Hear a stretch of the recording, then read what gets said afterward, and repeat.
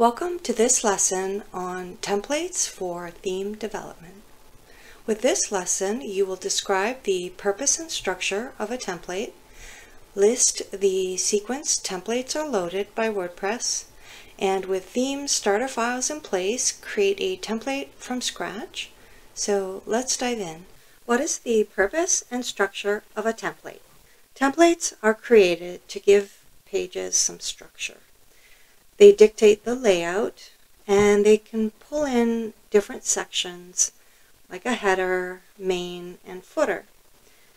Now if I were to inspect this code, I could see how the browser rendered the code in the front end by pulling in the code for the header, main section, and footer. Here we are looking at the 404 template within the default theme 2024. And you can see how, for this block theme, block markup is being used to pull in the header, main section, and footer.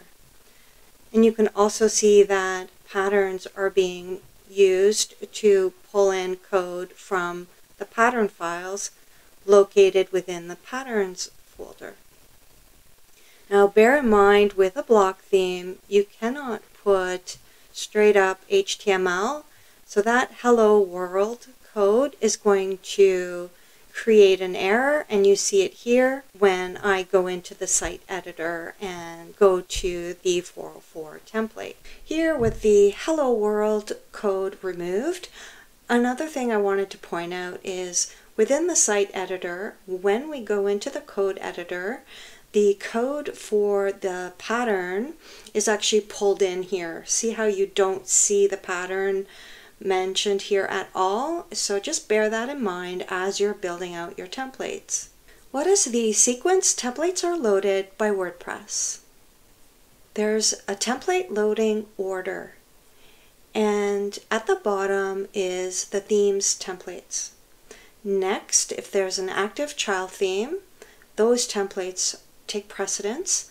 Now finally at the top, we'll find that user customizations saved within the database have the highest priority.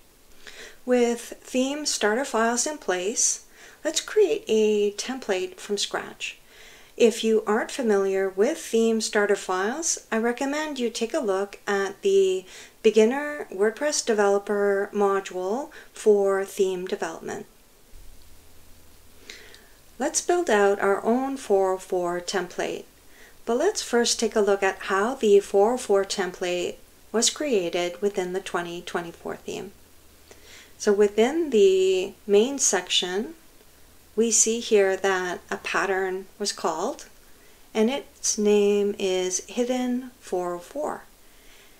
So let's go into the patterns folder. We'll find the Hidden 404 file. Note it's PHP and not HTML. So if we take a look at that file, we see here another pattern is called, and it's named Hidden Search. So a pattern within a pattern.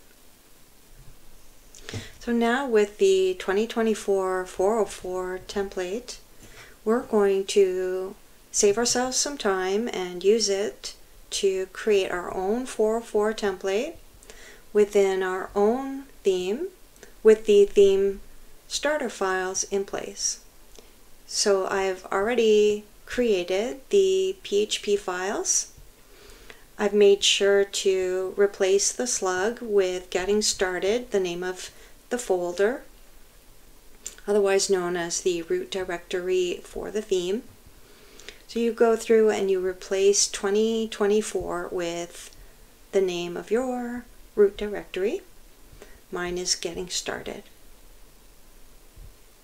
So once you have your two patterns in place, then you can create your 404 template.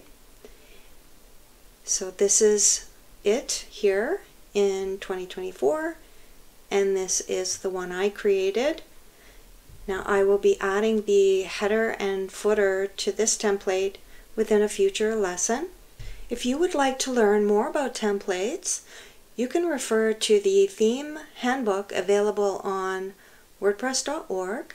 In the next couple of lessons, we'll be going over template hierarchy and template parts.